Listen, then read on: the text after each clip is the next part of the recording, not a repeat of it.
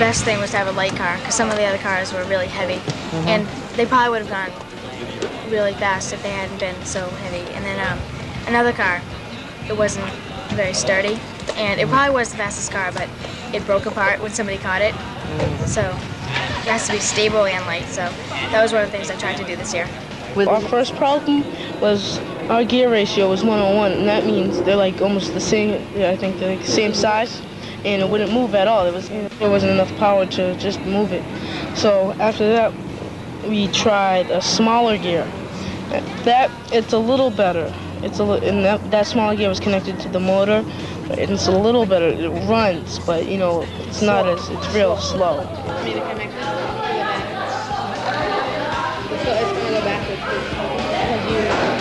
That's fine, take your time. Just think, don't... Yeah, I'm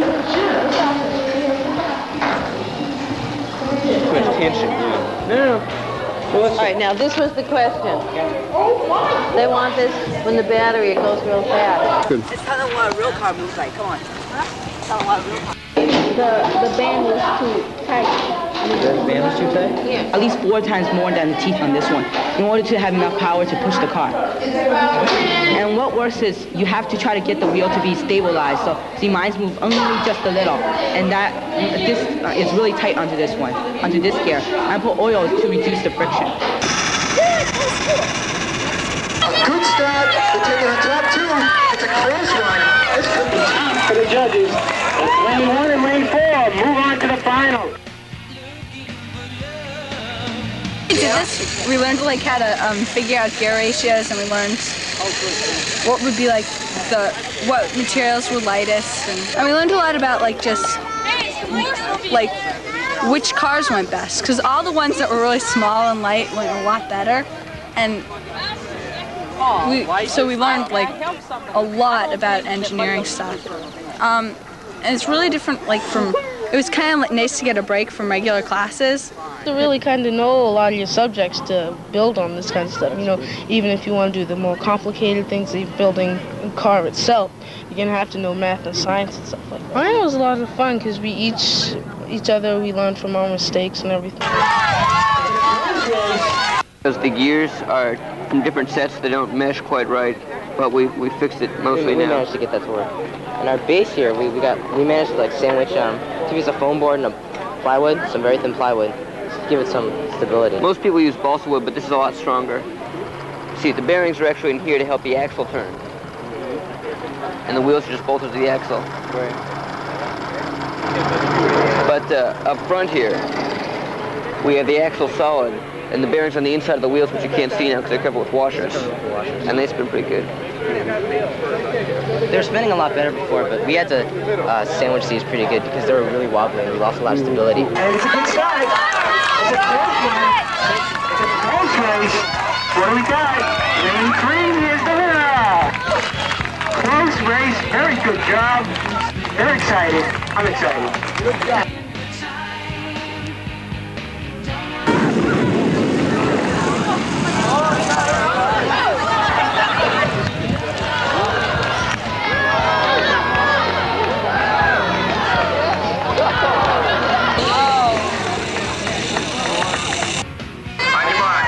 Get set. Go. Kids who are thinking about building these things, that it really, really does help, because everyone who did this learned so much about making cars and stuff, and like it's like a great project because you get to like see everyone else's, and you get to learn what works and what doesn't. But since there's so many different cars, you get to see like almost every kind of thing that works, which is really nice because you just like learn a lot. Foam on a beach, which is the pink stuff you can see sort of up there. And put a coat of newspapers and paper mache, and then we painted it. We found the idea from a book. It looked really good. So the chassis is balsa wood, and it's a friction drive front wheel. Yeah.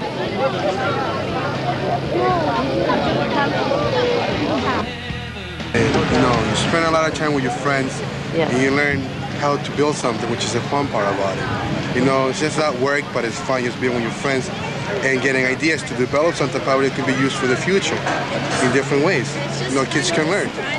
Build something, and when you're done, it just feels, you feel happy. It feels good because it's work, because of work. It's your work.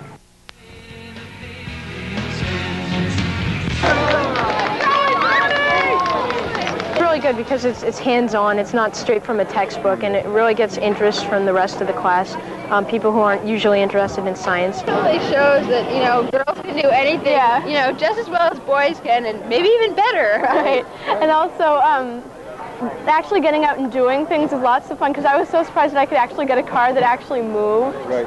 Because it was, you know, it was great when we actually did, but we've worked on it a lot. Yeah, and, you know, it's better than sitting in a classroom staring at a blackboard. Yeah.